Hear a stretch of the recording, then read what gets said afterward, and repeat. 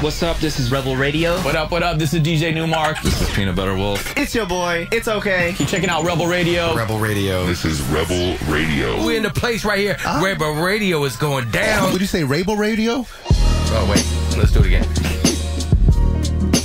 Rebel Radio. Yo, welcome back to Rebel Radio. Today is a very special part 2 of my interview with DJ Hapa. We had so much good stuff last week that we had to split it up into 2. So I hope you went and checked out the last one. If you're hearing this for the first time, go back and listen to that one. If not, we power on. DJ Hapa, if you don't know him, he's the director of the Scratch DJ Academy. He's got his own label, I think, called Feeling Good Music. He's also the host of Music Mornings on Dash. And as you'll hear, he's a bit of an aspiring life coach. He's got some great stories about his personal battles with epilepsy, and what that's taught him in his life and how that's given him some really interesting challenges and interesting tools to work with in his life and career. The big lessons in this coming up is how to not let other people limit what you can do, and why you should eliminate always and never from your vocabulary. Good stuff there, as well as some crazy stories about Hapa's near-death experience. And now this is DJ Hapa.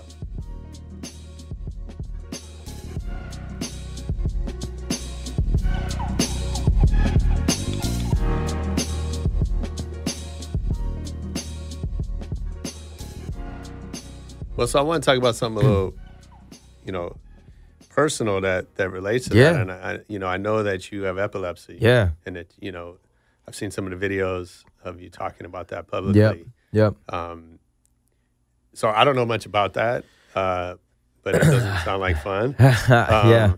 And so I'm curious, how does that affect your career as a DJ and all the stress and stuff that we're talking about? I mean, I'm so fortunate to be in a position to be able to talk about this, and oftentimes I feel like I'm a voice for the voiceless. Man, I mean, I'll give you kind of the quicker version of the story. But I was in high school at Wash, senior year of high school. I'd been accepted to UCLA on a full ride already, and I went to sleep one night.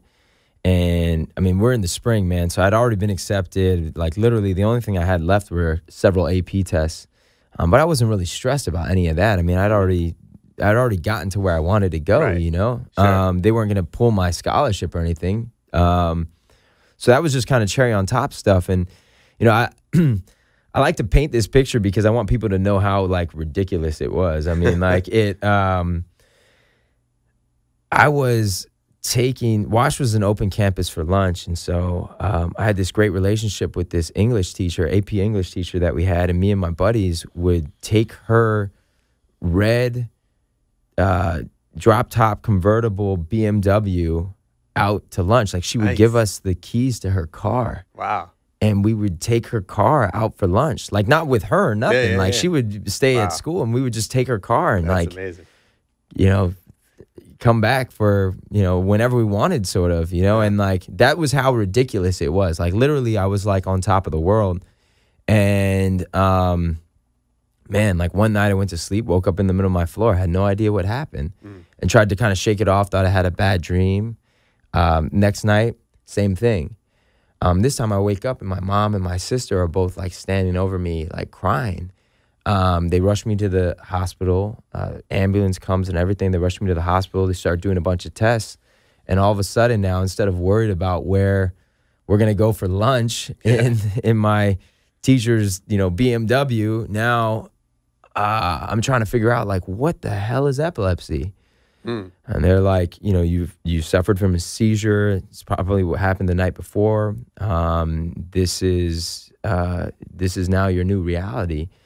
And I'm sitting in a neurologist's office, like doped up on, meds because they're testing stuff, and so I was practically a vegetable for like 2 weeks. And I'm sitting in a neurologist's office and he's telling me, somebody with your condition at this state in your condition, I don't think you should leave for school. And I also think that maybe you should rethink college all the way around. And I'm like, Oh, shit. what? Yeah. No. And I was like, basically I was like, go fuck yourself. I'm going to UCLA.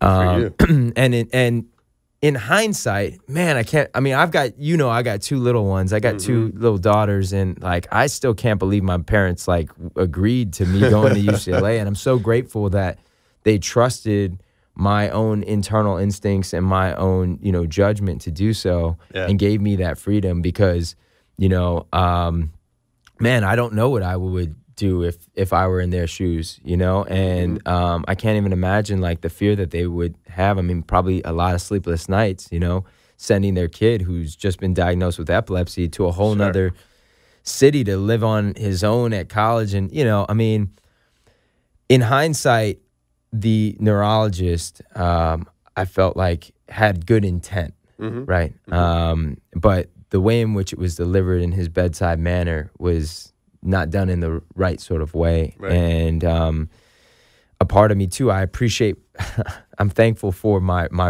rebellious attitude when I'm Rebel Radio. I appreciate my rebellious attitude at that point too, to not have that filter. Because if that were to happen today, me being the 36-year-old me probably would act a bit differently. Sure. You know what I'm saying? Yeah. Like I didn't have anything to lose at 17, really, whereas now at 36, I mean, I certainly have a lot to lose. Of course. So I say all that to just also be a constant reminder to myself and to others out there to sort of trust that inner gut sometimes. And like, the older we all get, the more some of these conversations and these conversations with doctors are going to come up, and not to say to a doctor at 36 to go fuck himself, but to also like just kind of, for me, it's a reminder to keep that in mind though, too, of like, you're going to be the best judge of what you can or can't do. So, and I think there's a lot of people that are out there, epileptic or not, that are told you can't do this, you can do this, but you can't do this. And I think like it's really important for people to like, sure, take that, but take that with a grain of salt. Don't be reckless, but also don't be overly cautious. Like you really afford yourself, you cheat yourself out of a lot of experiences if you weren't. I mean, I think back and like, what if I didn't go? Like, what if I said, okay, yeah, sure, I'll stay home. Man, I can't even imagine the different trajectory my life would have been. For sure. And I think we all have, these self-limiting beliefs, right? Yeah. And yours may be more extreme in some ways than others. But I think it's a great point because it's ultimately, it's about what you do in the face of those things, right? And do you accept them? 100%. Or do you challenge them? 100%. And I think like I'm not here to tell everybody that, like, actually it's funny. I just came from this 2-day workshop of like really that I felt was like probably one of the best things that I could have done for myself. It was a group of people. I want to shout them out too. A friend of mine, Caduce, who used to be a VJ on MTV. Okay. He's now sort of transitioned into coaching and helping people, life coach sort of things, really with an entertainment kind of focus. Him and his girl Carmina, they're fantastic people, but they have this program called The Camera Ready. But it's not so much even about like, a hosting workshop or preparing for that necessarily. It's really about like, you discovering more about you as a person, and kind of doing a deeper dive into you. But one of the things that came out of that, not inside the workshop, but in my sort of journaling after the fact, was this concept around changing some of my language. And one of the things that I really expressed even to my staff, my teaching staff in LA yesterday, was eliminating the words always and never from your vocabulary. Okay. And this concept of that, I will never do this. Like, I mean, when I was 22, I said I would never DJ a wedding. funny enough, I've done like 7 weddings already this year, and I really enjoyed, DJing weddings these days. It feels like that changed, like that stigma.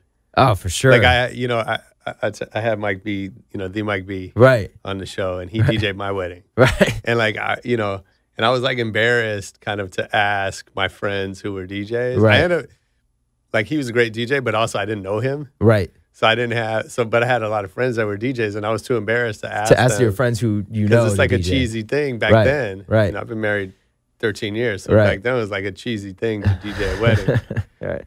So anyway, but yeah, and this idea of even the opposite of saying always, that like I will always be DJing, or like I will always be a hip hop head or whatever. I mean, like, there's so many different instances in which like always and never are very limiting words, and the power of words.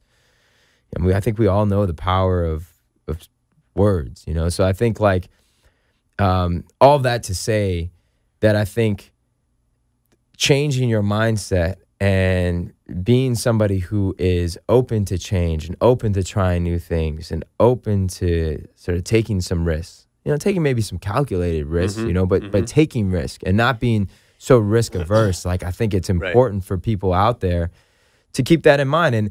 And honestly, one of my big missions with epilepsy in particular is, I didn't realize this until many years later, but just so that you guys all know that are out there, I was embarrassed of my epilepsy for a long time. It took me about 10 years to be okay with it. And this didn't come till many years later. So just so everybody knows, there's like a happy ending to the epilepsy story. My freshman year of UCLA was the toughest year to date for me. I graduated Wash with a 4.25 GPA. And without really even trying. And then I'm at UCLA and I'm getting D's and F's and incompletes. And part of that was just being at UCLA and like the bar was higher. But a big part of it too was I was having a seizure every week. So, and I'm trying to live a quote unquote normal freshman year as much as possible, but seizures are brought on and sort of can be sparked by stress, lack of sleep, irregular diet, drugs. I mean, this is the college. This is the college, lifestyle, man. Wow. And so it was like the perfect storm. And I'm trying to be as normal as possible. I'm trying to throw these parties, in our dorm. I'm drinking. I'm doing other things like, and yeah, man, having a seizure every week, being rushed to the hospital every week. Had a moment actually where. They say, I don't know if you've ever experienced a near-death experience, but I certainly have. There were moments where, at the lowest point, I came home from school. I came home from class one day. I was the only one at home. I'm laying in my bed. I felt hot, felt like a fever. I'm laying in bed, and this is before I had a cell phone or anything like that. I'm like feeling like I cannot control how hot I'm getting. And I look over to the phone and I'm like, I need to call somebody. And I look towards like the landline that's sitting on, my roommate's desk over here. And I can't move my body. Like, I literally cannot move my arms, can't move my anything. And I'm just like, I'm starting to like just sweat profusely. And I'm just like, man, something is wrong here. I need to do something about this. And I just start crying because at that point I was just like, I feel completely helpless. Nobody's home. Yeah. This might just be it. Damn. Everything goes white. I start seeing this like real flashing. I mean, this whole thing of your life flashing before your eyes. And like, I mean, literally like it was this reel that was playing on this side and on this side. And then it would stop and it would be some random thing. It would be like me and my sister playing outside my parents' house, playing catch outside my parents' house. And like fast forward and like other imagery. Next thing I know, I wake up and I'm in the emergency room. They're like, your roommates brought you in here. When they brought you in, you had 107-degree fever. Oh my God. They're like, we almost lost you. Wow. And so, for me, one thing that epilepsy has really done for me though is it's really given me a sense of appreciation for life. and for really taking advantage of every single moment of every single day. And I'm so grateful for that, because at the start of this story, I told you, you know, I'm taking my freaking teacher's car out for lunch, and like I'm literally felt invincible. Yeah. And I think this was, you know, no matter what your faith is, for me, like I believe that this was like God's way of saying, like, yo, you've got this too easy, man. Mm-hmm. Like, and you're going to go down this really destructive path if I don't give you something to have to deal with. Mm-hmm. And, you know, epilepsy was that challenge for me to have to like really work on and really not necessarily slow down, because I think I actually sped up because of it. Right. My seizures only happen at night when I was sleeping. Mm-hmm. So I then started not wanting to sleep. Not sleeping, yeah. And I mean, like, and also just like this, that in combination with just like never knowing, like when my time would come, that was part of why I was so successful with like our distribution company. I'm calling people and I don't care if you say no. Right. I might die tomorrow. Right. Like, I really don't care. Like, what do I have to lose to be like, yo, are you going to take 20 of these or 30? Right. You know, like I have there's nothing you could say that would faze me, that would be like, oh man, okay. You know, and it's funny because now I feel like I've been seizure free for 10 years.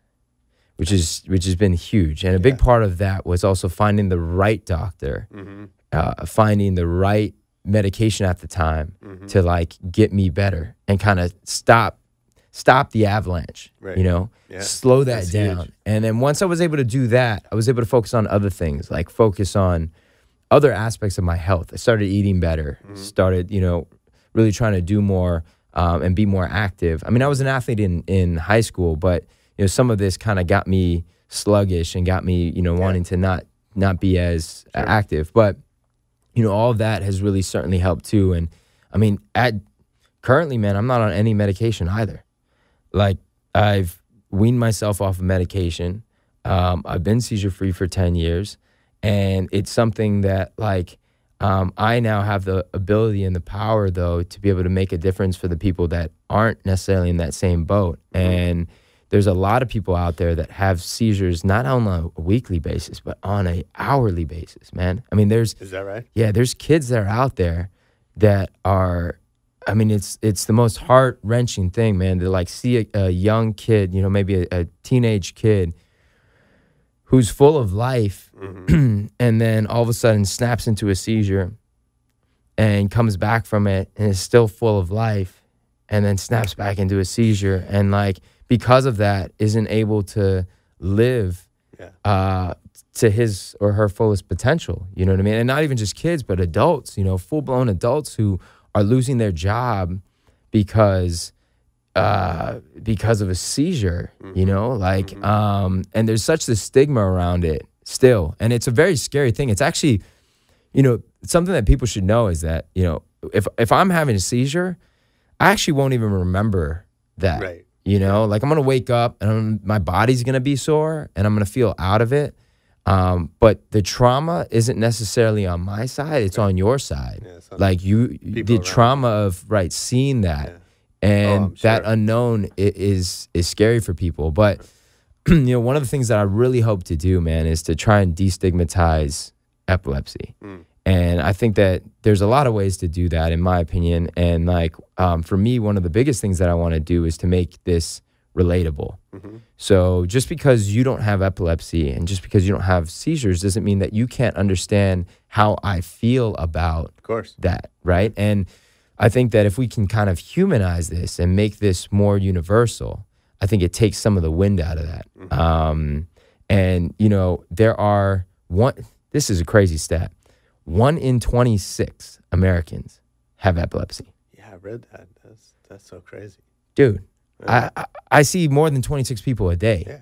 You know, you know, oftentimes I'm in a club playing, you know, or in a situation where there's 500 people. Okay, well, if you do the math, wow, you know, 4 and 100, you know, like, 20 people essentially have epilepsy in that room. Wow.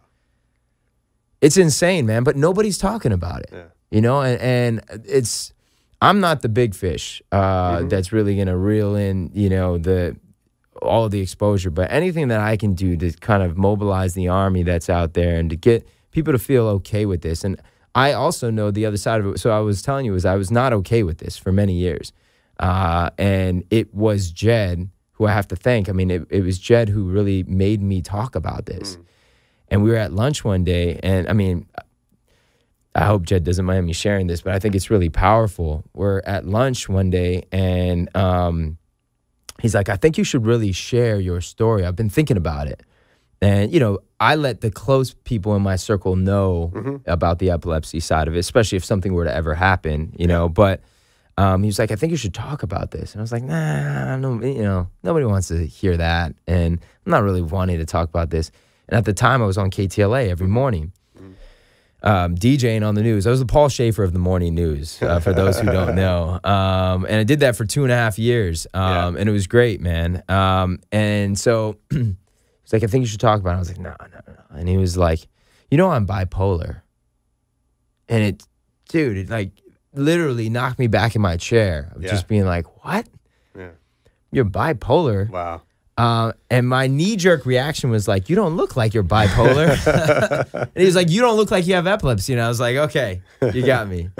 And then from that moment on, like Jed reached out to the biggest epilepsy organization at the time, which was epilepsy.com. And yeah, man, I started to talk about my story, and you know, it felt so good. I bet. To talk about it. Yeah.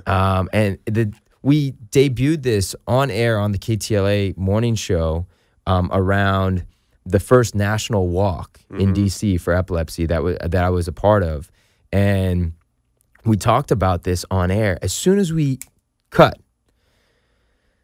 there were 4 anchors on the desk. 2 of them instantly had stories about this. My best friend growing up had a seizure in front of me, and I've never thought about that until now. My sister growing up had epilepsy and had seizures, and, you know, still deals with that.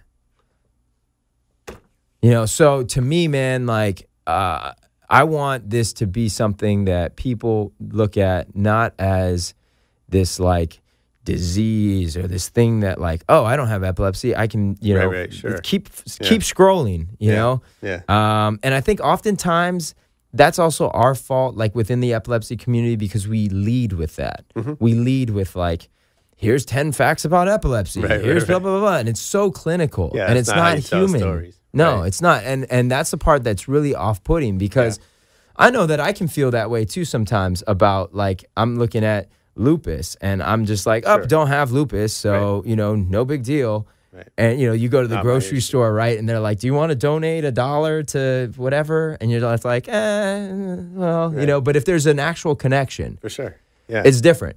If your mother had breast cancer, you would be that much more inclined to, like, listen to that message, right? And so my biggest thing is to try to get people to get out there, talk about it, talk about this whole thing, and really also to, on the humanizing part, to not make this about epilepsy, but to make it about what the human part of it is, which is, this is a challenge. This is a struggle that you have to go through, and maybe on a daily basis, maybe on a weekly basis, a monthly basis, or whatever it might be. But this is a challenge that somebody is going through, and I think everybody can relate to challenge. So let's talk about that. With, you know, this obviously has been a major challenge, and you've had other interesting challenges. Yeah. What decision has had the biggest impact on your career? I think, I mean, you know, if I want to go all the way there, I think it, you know, was obviously coming to LA, and staying in LA, that's been, like, the biggest impact. But, you know, every day I make a decision that has a ripple effect. You know, I've made decisions years ago that are now having effects now. You know, I mean, like, my decision, let's say, even to say yes to the KTLA opportunity, you know, has had effects. You know, the decision to continue to teach or to be a part of the school, like, will have ripple effects later on in life that you know, we've created a community that exists. I've taught people, I've given people a skill set that not only is applicable to DJing, but is applicable to life in general. And years from now, my real hope is that years from now, I'm going to bump into somebody, 20 years from now, let's say, and they're just like, oh my God, like that decision for me of taking classes at Scratch changed my trajectory, changed my life. And so, to me, it's hard to identify one. And I think that there's so many throughout my life that have led to that, which is also then, again, something to be considered on a daily basis for me of like, the decisions to be made. I mean, even the decision to say yes to coming on to your show today is going to have effects beyond just this conversation, know? And I think it's important for everybody out there to just keep that in mind too, is that a decision that you make today will have real effects, positive or negative, down the road. And that, not to then, the idea is not to scare anybody into like, oh, then I shouldn't make a decision, Right. but more so that just,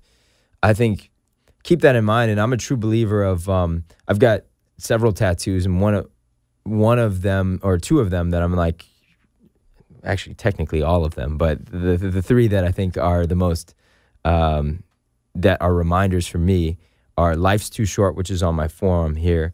And then I've got Follow Your Heart and Lead with Passion on the other. And I think like, to me, those are like great mantras for me as a reminder for myself. And it's part of the reason why, even with my tattoos that are faced inward, for reminders for myself of that. And I think as long as you're thinking to yourself, is this authentically me? Is this really me, or am I making this decision for somebody else? Yeah. Or because I'm hoping for a different outcome, as opposed to really following what my gut instinct is and what my heart is telling me to do, Yeah, that's dope. Hey, so I have a little speed round Okay. before we wrap it up. Cool. Let's do it.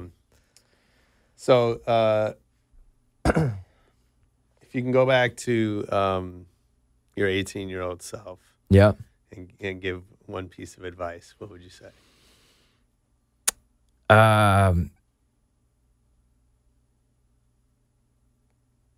would say fight through it because it'll be better. Like this will get better. I think at 18, that was right in the thick of me going through all of that. And I think like if I could give myself reassurance, that would be great. I mean, I don't regret anything at all. I think even those instances and that instance that I described to you of almost, losing my life was a really important thing to go through. Sure. And so I wouldn't want to prevent my 18-year-old self from having any of those experiences, but just almost reassurance that like, it'll be okay. Like I'm on the other side and this all works out.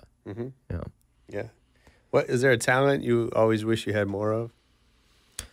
I wish I could play more instruments. I wish I could play the piano or the guitar or something like that. I mean, I played the drums, and I'm more of a percussion-based dude, and like that obviously helps with the rhythm with DJing. But I definitely wish I could play something or have the ability to sing. Yeah. My wife is a singer-songwriter, so luckily I have that still at home. Right. And that part to me is cool. But yeah, I guess probably to play another instrument. Interesting. So I know we're almost out of time, but we haven't talked at all about Feeling Good. Oh yes, and the music that you're making. Yeah. And so just maybe quickly give us the quick rundown of that. And I'm curious, why, with everything else that you're doing, like why are you making music and like? Yeah, I think so. We created this act called Feeling Good, PHILN Good, and the whole concept behind it is that it's a DJ-led act.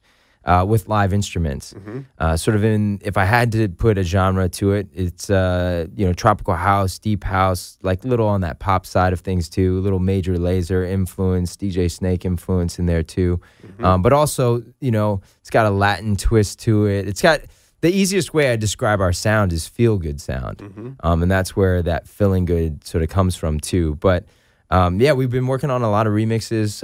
We just released an official remix of Belle Biv DeVoe Poison. Yeah, I saw that. And did like a deep house treatment to it. Thank you, man. And added in live horns, live instrumentation. So, yeah, I'm really excited about it. And for me, it's just another creative outlet. I collaborate with two other amazing people, DJs and producers, my man Dirty D and J Rhythm, and together we make up Feeling Good. And this idea of just being able to release music. I've actually learned more about the industry in the last 12 months than I have in the last 12 years. You know, and I've been in the industry, quote unquote industry, for that long, but it's definitely different to be in the driver's seat and to be talent and to then have to deal with all of the stuff that's out there in today's world. So I'm really excited about it. You know, we've got some new music coming in 2017. We're working with some great artists. We've got a track that we're finishing up with this guy down in Trinidad. His name is Sherwayne Winchester. Okay. He jumped on one of our remixes earlier this year. We've got an original record with him that we're getting ready to get out there for Carnival down in Trinidad. Yeah. So yeah, we're excited about a lot of like what will happen on that side. That's dope. Yeah. Nice. Well, we definitely have to check for that. Do you collect anything? Records. Yeah. That's an obvious one. I collect records. I was in this whole like collecting sneakers phase, and like I grew out of that, man. The one thing, it's a good one to grow out of. Yeah, it's a good one to grow out of. I can't compete, man. Some of these guys are crazy. Shout out to my man DJ Ski, who's just like ridiculous with it. I can't even keep up. Sure. And I'm glad I'm not trying to. That would also be maybe my 18-year-old self. I would tell my 18-year-old self to slow down on the sneakers. Smart. If anything, the thing that I have the most of is headphones. Okay. God bless all these headphone companies that are out there. But like, I mean, yeah, it's ridiculous. There's too many headphone brands that are out there. Yeah. It's certainly oversaturated. I'll take them though. Sure. I mean, we can always use another set of headphones around the house, but that's definitely something I've got too many of. Right. So if I was on your team, if I worked, you know, for you at Scratch or in any of your endeavors, what is something I would hear you say over and over? Oh man, God, say over and over again. I mean, nowadays, a big thing that I'm saying, especially right now, is this whole concept of like eliminating this like never or always. Like I'm saying that all the time, like now. And I mean, there's constantly things that I go through, but probably one of the biggest things is I'm big on motivation.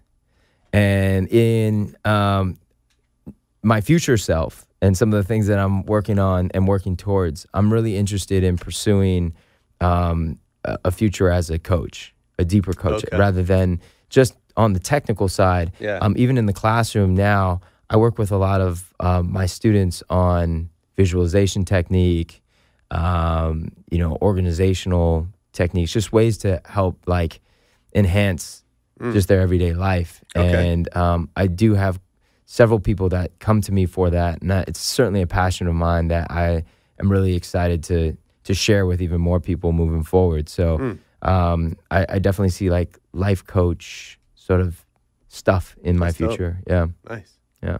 Who would you be most excited to learn is a fan of your work? Oh man, there's so many people. I mean, I'm excited every time. Like I'm at this stage, man, where, and I hope I never leave this stage, because every follower I get on any platform or any, you know, especially on the Feeling Good side, anybody who's like listened to our record or reposts our record or comments on a record, like to me, man, I'm just excited to see it. Like literally, like I enjoy waking up and seeing that somebody has like followed this, and you know, so it wouldn't necessarily be a particular person, but just like anybody who's out there that like takes the time, you know, because I know that like I don't necessarily take the time to read through everybody's posts and everybody's things, you know. So anybody who's really going to take the time to listen, even the fact that you said that you listened to the Poison record, to me, like that's exciting for me. That, you know, anybody out there is listening. But obviously, like, there's people that I certainly look up to. And who comes to mind? I mean, to me, man, like, you know, in terms of that whole bilingual side, I feel like, you know, there's a lot of guys that are out there that have done that in the music side that I really look up to. A guy like Richie Houghton, sort of on the electronic side, is like a tremendous inspiration. Same with guys like on the hip hop side, like a Jay-Z even, who, you know, are able to kind of go between those worlds, and even like Kanye to some degree. You know, I think I really appreciate his creative vision, and I think he has infrastructure. Otherwise, there would be no way he would be where he's at. You know, but you know, guys like that, I certainly like look up to, who are who sort of are that bilingual straddle the line. And I think those would be the ones that'd be most. I think Kanye speaks his own language. That's true. That is absolutely true. He's got like his own separate like lane for sure. What's the last great book you read? I didn't read it, but I listened to it, and it's Tony Robbins' Money. Tony Robbins' book on money, and that definitely opened up my eyes. This last election year has opened up a lot of things in me, as I know it's done for other people. Part of also me wanting to get into coaching is I actually want to take my skills of being bilingual and taking something complex and making it simple. I feel like I have the ability to do that. I want to do that for financial literacy for creatives as well. Nice. Like I feel like there's a lot of, there's a lot of confusion that's out there around that. And I know myself in particular, I've avoided some of those harder concepts and those like grown-up ideas of like taxes or budgeting or retirement, investment. Like I've avoided a lot of that for many years. And my friends who speak that language haven't done a great job at being able to translate that for me. And I feel like I can now, I've had a bit of an epiphany with it, with another friend of mine, and we've been like kind of working on how we develop financial literacy for creative people, and make it digestible and try to make it as fun as possible and make it not as scary for people. That's dope. There's a lot of people out there that need that. For sure. Absolutely, man. Myself included. You know, I mean, it's finally I've created. This is the first time I've actually had life insurance. You know, and this is the first time I've actually even thought about like what would happen. I mean, despite all the stuff I've told you already, you know, of like me trying to live day to day and like not really then planning for like my daughter's future, you know, and like and my wife's future, like even there now. And so to me, man, like that's absolutely something that I really want to focus on with some of the coaching and some of that as well. So, but Tony Robbins' Money book really opened me up, and actually the concept of audiobooks has you know, I'm on radio, you have a radio show. Like, I don't want to deter anybody from like listening to radio, but at the same time, man, I mean, like, mix it up, because I think a lot of people that are out there are listening to the same fucking 20 songs over and over again. Like, mix it up, you know. And on that note, too, I've got my show over on Dash Radio. We're moving it to a morning show now. Oh, cool. So I'll be back in that same like sort of KTLA time frame, man. I'll be 7 a.m. to 9 a.m. every morning on Dash One. We're actually calling it Music Mornings with DJ Hapa. So I'm sort of making a shift in my radio show to be able to, I think, give some more morning inspiration to people out there, musically and otherwise. You know, we'll be talking about some of the stuff that we've even talked about in here on the morning show. Cool. We're gonna look for that. Yep. Okay. What movie have you seen the most? I mean, probably something super cliche like the Godfather or something like that. You know, what's one movie that I've watched over and over again though for inspiration? Michael Jordan's Playground. Oh yeah. Yeah. Okay. And like, I mean, to me, that just it brings me back to my childhood. It's like it's great, man. It's like a great like it's Jordan in his prime. Like it's cool. And then another one actually is The Secret. So The Law of Attraction and watching that. I've probably watched that actually the most out of everything. Oh wow. The Secret. Yeah. Okay. Yeah. That's the first on this show. Yeah, man. I mean, I'm about it. I love it. I like it. Okay. And this might be the hardest question of the day. Yeah. Best DJ of all time. Ooh. That is the hardest question. And I think the reason why it's the hardest question is because I think I've seen some of my idols have bad days. And I've seen some of the most unknown DJs, like some local DJ or even a student of mine, just murder a set in a particular like setting. Like it was the right thing at the right time and just everything lined up. So that part is hard, man. I mean, best DJ? Who would you say is your favorite DJ? Man, I don't even know if I could give you that. It just always changes. It goes between a couple, though. guys that I'd always be down to see. Always be down to see Jazzy Jeff. Always be down to see Z-Trip. Always be down to see Newmark. Always be down to see Qbert do anything. And then a lot of electronic guys now, because I'm just in that world. I'd always be down to see Skrillex or Steve Aoki play. Okay. Because I think what they bring to performance is just like next level. And so, yeah, it's really tough to get to one. But I can tell you this. I actually think my favorite DJ is somebody that we haven't even discovered yet. Like, I think it's somebody that will completely change the game, that maybe enrolling in a class in January 2017 at Scratch, Nice. you know, and will literally become like my favorite DJ of all time, for sure. So, you know, I wouldn't have you plug, but why? Tell me why DJs should come to Scratch Academy. I think, you know, we haven't had the opportunity to, a lot of us, are self-taught, you know, we haven't had the opportunity to even reevaluate why we do certain things. I was telling you, I went to this workshop over the weekend. It was essentially billed as a hosting workshop. I host a show every day. Like, I don't necessarily need the fundamentals of hosting. What I got out of that class was next level and changed a lot of me even. So, you know, whether you're already a pro and you're trying to find different ways to enhance what you're doing, I know there's a lot of guys that are out there that probably listen to the show that maybe are stuck in a little bit of a rut creatively, potentially, or you're doing the same thing over and over and over again. Absolutely. You know, come get a different perspective on it. You know, just come and take maybe a lesson or something, and be okay to be in that beginner's seat. You know, that we can learn a lot as experts. We can learn a lot by being in the beginner seat. And then I'd say for anybody who's just getting started, man, you know, we take a lot of those frustrating moments and like really sort of compartmentalize them and put them in a particular order so that there's some process, there's a reason for this, and you're sort of, you know, building the foundation of the house before putting the framing down, and then building the framing before trying to talk about paint color, you know. And I think that part of it is really important, and I think we've seen a lot of people get expedited that way. And yeah, I mean, it's a fantastic community on top of that. More than anything, you'll find just great people and just, you know, people that will become lifelong friends, I imagine, even just being inside of a classroom. Nice. Well, cool, man. I appreciate you being here. I know you got to get to your next thing. Yeah, man. I appreciate you having me, man. Definitely. Thank you, dude. Where does everybody find you online? I'm at DJ Hapa, H-A-P-A on everything. There's some other guys that are out there. Shout out to them that pronounce their name Hapa, but maybe spell it differently. So make sure DJ Hapa, H-A-P-A. Yeah, man. Excited for what the Music Mornings on Dash Radio. Music Mornings on Dash Radio, and a ton of other stuff. But yeah, stay updated on everything that we have going on. And man, I appreciate the time. Absolutely. Cool. All right, thanks for listening. I hope you enjoyed that.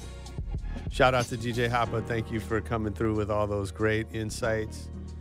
Make sure you tune in next week for more Rebel Radio. In the meantime, send us a message, Twitter, Facebook, watch the YouTube videos, leave us an iTunes review. Peace.